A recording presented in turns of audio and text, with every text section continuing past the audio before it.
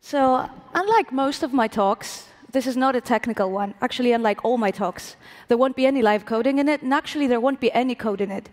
But it's about something I hold very dearly, web standards.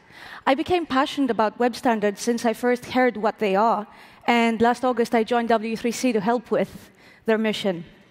So, I think developers should know more about how the standardization process works for a number of different reasons. Not only to contribute feedback, ideas, and make them move faster, result to better standards, because that's what we use every day, but also to follow standardization and exercise some degree of control over the decisions being made, because they affect what we do, and they will affect it for many years. So after I joined W3C, people started asking me lots of questions about how it works, which is what gave me the idea of doing this talk. These are some of the questions I get, and if you find by the end of the talk that your question is not answered, feel free to grab me. I'll be here all day. The first one is kind of easy. Are all web standards made in W3C?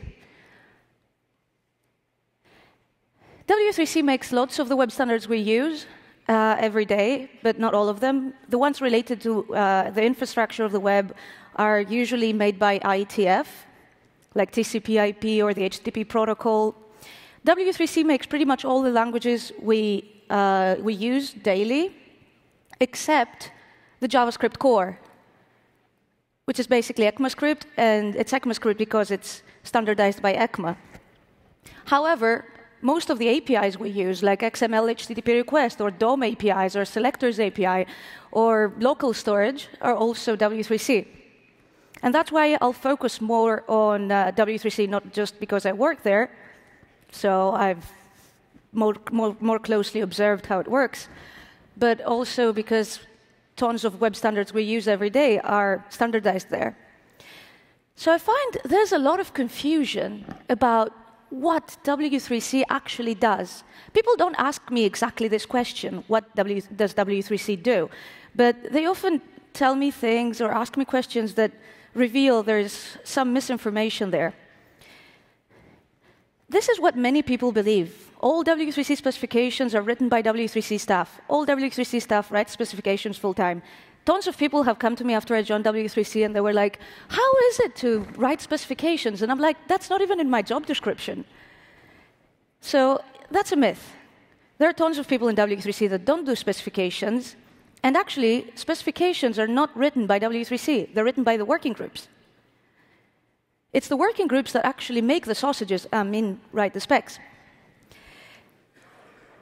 So what does W3C do? W3C just sets the rules. Like, there's a whole process document you can find at this address. If you want to learn more about it, it's very detailed, probably more detailed than you want to know, but every question you might have will be answered by that. And W3C also coordinates the process, oversees what's going on, schedules the events like TPAC every year. And W3C also makes tools and promotes education. For instance, we held W3Conf here in San Francisco in February. And there's the validator, the CSS validator, the HTML validator that started in W3C. And W3C also organizes workshops, that kind of thing. By the way, this is the logo for W3Conf, and I'm really proud of it because I designed it. So since it's W3C working groups that make the standards, what is a working group? What is it made of? What kind of people are in there? Is it just W3C staff? So a working group is basically member companies, which is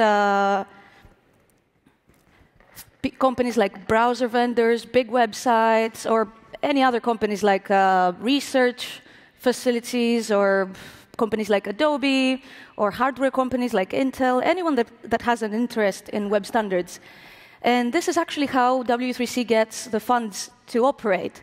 Unlike other standardization bodies, for instance, ISO. I guess you've heard about ISO standards. ISO standards are not free. You cannot go and read an ISO standard. You have to pay for it. So W3C manages to keep standards open because it gets the funds needed to operate from these companies, They pay like a yearly subscription. Obviously, working groups have W3C staff in them, but we'll see soon what percentage W3C staff is. And some invited experts, which are community members that have showed that they would benefit the working group from being a part of it. And one of the W3C staff members is designated to be the team contact, which brings news from the working group into W3C. So I've told you that there are W3C staffers in every working group, right? So you might think that, it's W3C staff that actually makes the standards. However, most of every working group is actually member companies. For instance, in the CSS working group, there are like 94 people. 83 of those are from member companies. There are only 5 invited experts and 6 W3C staff, including me, which is like 6.4%. In other working groups, it's even lower. It's like W3C staff is like 4.5%, or 3.5% in the web apps working group, which is what makes the selectors API or the XML HTTP request API or things like that.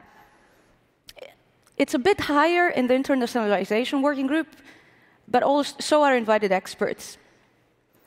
And the HTML working group is special. It has tons of invited experts because practically everyone can become an invited expert. You just file an application. Every single one of you can become an invited expert in the HTML working group. So this is the biggest myth that I hear about W3C. W3C creates standards that browsers have to implement without having any say in it, which is not true. Browsers are like a huge percentage of most working groups. So that's not true. So since working groups actually make the specs, how do they do that? How do working groups work together and make specs? Who writes the specs? Do the 94 people in the CSS working group actually edit the specs? So there are many ways for a working group to work together. Every day we have like the mailing lists, or they can chat on IRC. Some of them have a wiki that they use to plan events and register issues and stuff like that. Some of them use the bug tracker. Actually, all of them use the bug tracker, but some of them use it more than others. For instance, the CSS working group uses the mailing list much more than other working groups.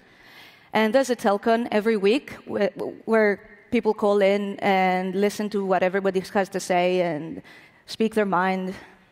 And every 3 months, there's also a face-to-face meeting somewhere in the world. Every working group has at least 1 chair. Sometimes it's 2. And usually there are people from member companies, but they could be any working group member. They're responsible for coordinating the whole process, sending out the agenda before every meeting, making all the important decisions, things like that. And it's the spec editors that actually write the specs. The spec editors are usually people from the working group that have offered, hey, I want to write this spec. Can I do it, please? And the working group is like, yeah, sure, please do. Sometimes there are spec editors that do like tons of work. For instance, in the CSS working group, there's Tab Atkins and Elika Fantasai. They edit like 90% of the specifications in CSS. And there are other spec editors that have other things to do, and they're busy, and they don't do as much spec editing as was expected. So the specification might stall for years. That's what happened with CSS transitions and CSS animations, and I think CSS transforms as well. Eventually, they changed editors. But sometimes, when a spec takes too long, it's not necessarily W3C. It's the only thing the working group can do is change the editor. We can't like push the editor to work more on the spec. So I'm sure you've heard about maturity levels like working draft, candidate recommendation, things like that. What do they actually mean? When is a spec ready? Everything starts from an idea. Somebody, you or a browser vendor or anybody suggests something to a working group. There is some amount of healthy debate. Let's not forget the very common saying that standards are to peace as standardization is to war, but eventually the war ends and peace comes. So there can be three possible outcomes, basically. Either it's accepted, and the working group plans to add it to the spec at some point, or it's rejected. That doesn't happen very often. Or it's just forgotten, like the discussion stalls, nobody bumps it, and that happens way more often than it should, unfortunately. So if you get involved in a discussion like that, maybe you should try to remind people, hey, will somebody reply to me, please? So assuming it gets accepted, eventually it will get into an editor's draft, which is like the first stage. Every feature goes from that stage. It's not a spec yet. You can't call an editor's draft a spec. There can be all kinds of crazy things in editor's draft. Nobody checks what goes in there. Any editor could add things there that the working group never approved. So it's a mistake when people give links to editor's drafts and they're like, please implement this browser X. Eventually, the working group will review. The whole working group is supposed to review the editor's draft, but usually it's a few members. And we will get a first public working draft, which means the spec has actually started to mature. It's more accepted by the working group, but it's still not there yet. We don't usually get implementations at that stage. There are many more iterations. We get feedback either from the public or from working group members, and there are multiple more working drafts, which are obviously not first, just working draft. And eventually, at some point, we decide that, hey, this is good enough. Let's move on. So there's a last call working draft, which basically tells people, please give us feedback, because this is going to move forward, and then you won't be able to. Last call usually lasts about from 3 weeks to maybe like 2 months sometimes. So it is quite enough time for people to give feedback. As you notice, the heading here says last call working draft. That's a new thing, and it's a great thing, because in the past, last call working drafts were just like working draft, and you didn't know, is this a last call? Should I give feedback, or is it just any other working draft? So eventually, we get to candidate recommendation, which means the actual specification is pretty mature and the implementations can start to happen. Although sometimes they happen from working draft stage, but the candidate recommendation is where implementers are actually invited to start implementing it. And to move forward from candidate recommendation, we need two things: tests, which we'll explain a bit later, and two interoperable implementations, like two different engines, not like Safari and Chrome.